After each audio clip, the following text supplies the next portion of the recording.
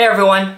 So right now we're in the middle of summer, which means that fall is just around the corner. And so I imagine that a lot of people are getting ready to apply for graduate school, which will be due sometime in the late fall, winter timeframe. And so I felt like it might be useful to make a video to help people answer a question that they're probably wondering as they're thinking about applying, which is, should I apply for a PhD program or a master's program? And so in this video, I wanted to cover a couple questions that I think that you should probably be asking yourself when you're considering whether or not to apply for one program or the other. Because a master's and a PhD, they're fairly different commitments. And so it's important for you to get this right and be thorough with figuring out which you want to pursue. And so hopefully this will be helpful for you. And in this video, I'm going to assume that most of the people watching are strongly leaning towards attending graduate school of some form. A lot of people, after their bachelor's, they get the job that they want, or there's a startup or a project that they want to go into and they don't want to deal with graduate school. And that's totally fine. But this video is strongly geared towards people who are considering continuing school after college. So the first question you want to ask yourself is, what kind of career goals do I have? For instance, if you want to be a professor, or if you want to go into research at a national lab, or research in industry, a lot of these occupations, a lot of these jobs require having a PhD. Either that or they would strongly prefer someone with a PhD. And if that is the sort of position or role you want in the future, then it makes sense to get a degree and spend the years doing the PhD. A lot of these positions, because they are doing research, they want someone who is well practiced in research. And usually a PhD program is structured properly to train students to be prepared for roles like those. However, if you want to work on product, or if you're making a startup, a lot of these positions, they don't necessarily require a PhD. Having a master's is just enough. In some cases, even a bachelor's degree is enough, but a master's can allow you to further specialize in a particular topic or field.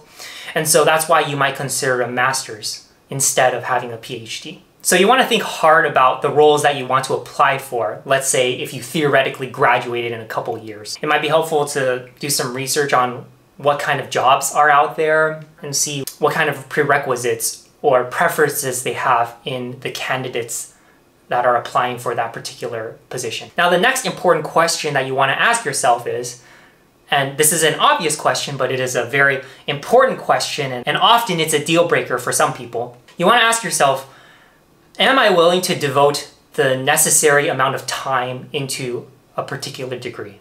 Master's programs often take 1 or 2 years, while PhD programs can take, on average, 5, 6 years. I know people who have taken 10 years to finish their PhD, and I've heard stories of people taking even longer than that.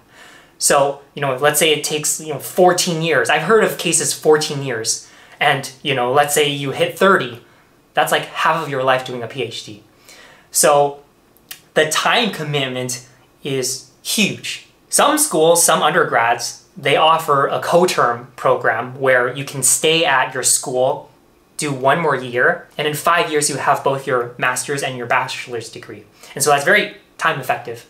And PhD obviously is much longer. And yeah, I went into the PhD program thinking, yeah, I'll take a couple years to do this. But once I'm in the program, I did realize throughout the degree, it is a very long degree. It just kind of keeps going and going and going. And it's a marathon. And spending that much time in school can be scary for some people. And so you really want to decide, do I want to put in that much time into this degree, into my education? And if you really love learning, then for those people, PhD might be a great option. The next set of questions you might want to ask yourself is, what is my current financial state? And what are my goals in terms of finances, making money for the future? And that can really influence whether or not you want to do that master's or a PhD. If you spend 1 or 2 years doing a master's, you'll likely graduate, you'll become a stronger expert in the field, and you'll likely receive a very quick pay bump, considering the fact that you only spent an additional 1 or 2 years in school. On the other hand, doing a PhD, you're spending 5, 6 years. It's true that doing a PhD might give you an additional pay bump, but I'm gonna be real with you. When I first joined the PhD program, my advisor specifically told me that doing a PhD is not a smart financial decision. Because if you think about it, on top of the master's, you're doing an additional 3, 4, 5, maybe more years. And during those years, had you graduated early instead with, say, the master's, you're getting a normal salary each of those years. On top of that, you're getting raises, bonuses, stocks, whatever it is that the place that you're joined is paying. On the other hand, had you stayed in a PhD program, you're only getting paid a student stipend, which, trust me, is not very much. And so once you graduate with a PhD, you do have to play a little bit of catch up to a lot of the people who've graduated early and started working. So if money is a really big deal for you, in most cases, the smart decision to do would be to do the master's and then graduate and start working. Because master's is sort of a happy medium. You have a higher salary compared to when you graduate with just a bachelor's, but the amount of time that you need to spend to get that pay bump is much less than what you need to spend on a PhD. Now, the next question you also want to ask yourself is, what kind of a grad program am I looking for between a master's and a PhD? Now, I'm going to make a quick detour actually, and this is important. Even master's programs vary from school to school and department to department.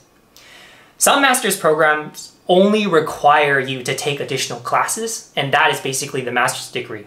You specialized in a topic by taking a few extra semesters, quarters of courses, so that you are better in tune with the field of your interest. Now, other master's programs actually require you to write a master's thesis. So you want to decide what kind of master's degree experience you want, or what is being offered at the school that you're interested in. But assuming that you're choosing a master's degree that requires you to write a thesis, what's the difference between a master's thesis and a PhD thesis? Quick disclaimer, I've never written a master's thesis myself. I only have experience writing my PhD dissertation. But from what I've heard, the difference between a master's thesis and a PhD thesis is that in a PhD thesis, the writer, the author, has to demonstrate novel results. In their research, they need to write papers and publish results that no one has ever worked on before. So that's why a PhD takes much longer.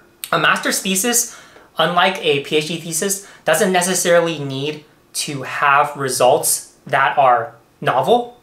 Rather, they need to demonstrate mastery in a particular field or subfield. And so this can involve working on a very complex project or performing some sort of application based on concepts that are already known. But in that sense, that's a big difference between the master's program and a PhD research program. And that's why a PhD takes those additional years. And to wrap up this video, there are 2 additional questions that you should ask yourself when you're choosing specifically between a PhD and a master's program. And those 2 questions are, number 1, do I enjoy lab work?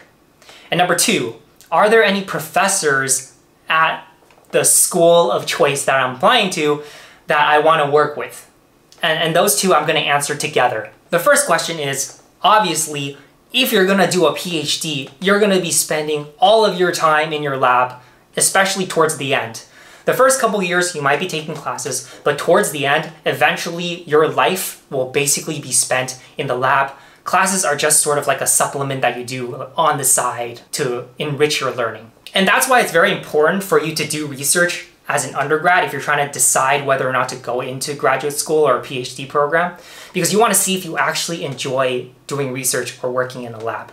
If you hate it, the PhD is just totally not for you. A master's program, because it's just 1 or 2 years, even if you don't really appreciate research and you're doing some master's dissertation or master's research project, it should be fine because you're graduating pretty soon.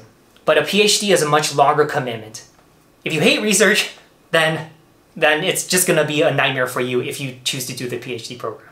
Okay, now assuming you like research, the second question you need to ask yourself when you're applying to a particular, now this is school specific, okay?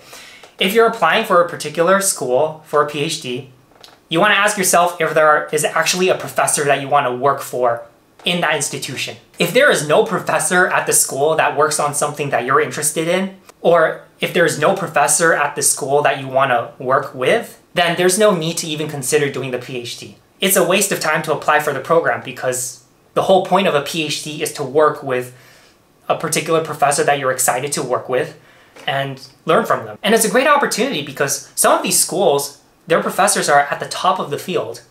And working with people like that, it's a once-in-a-lifetime opportunity. If you work hard, put in the time, you can graduate with expertise that make you a very unique candidate for whatever it is you choose to do after. And so the PhD can offer a rare once-in-a-lifetime type experience. But if there's no specific professor or project you want to work on at the school that you're applying to, then there's no need to even apply for the PhD. You might as well just do the master's. And so those are my thoughts. Now I want to wrap this video up and let you know that this decision may be important, but you actually do have some time to think about it. For instance, if you choose to do a master's and you later change your mind and realize, oh, I want to do a PhD afterwards, you have the choice to make that transition. Or if you go into a PhD program and you decide, well, this isn't right for me, you can leave early and graduate with a master's. So you have the option to transition between the two, and nothing is set in stone. I personally know people who have done both, and they all turned out just fine. So I hope that this video was helpful and that this gives you some questions to think about so you can make a good decision for yourself. This is, a couple years of your life, so you want to spend your time wisely. Anyway, good luck with everything, and I'll see you next time.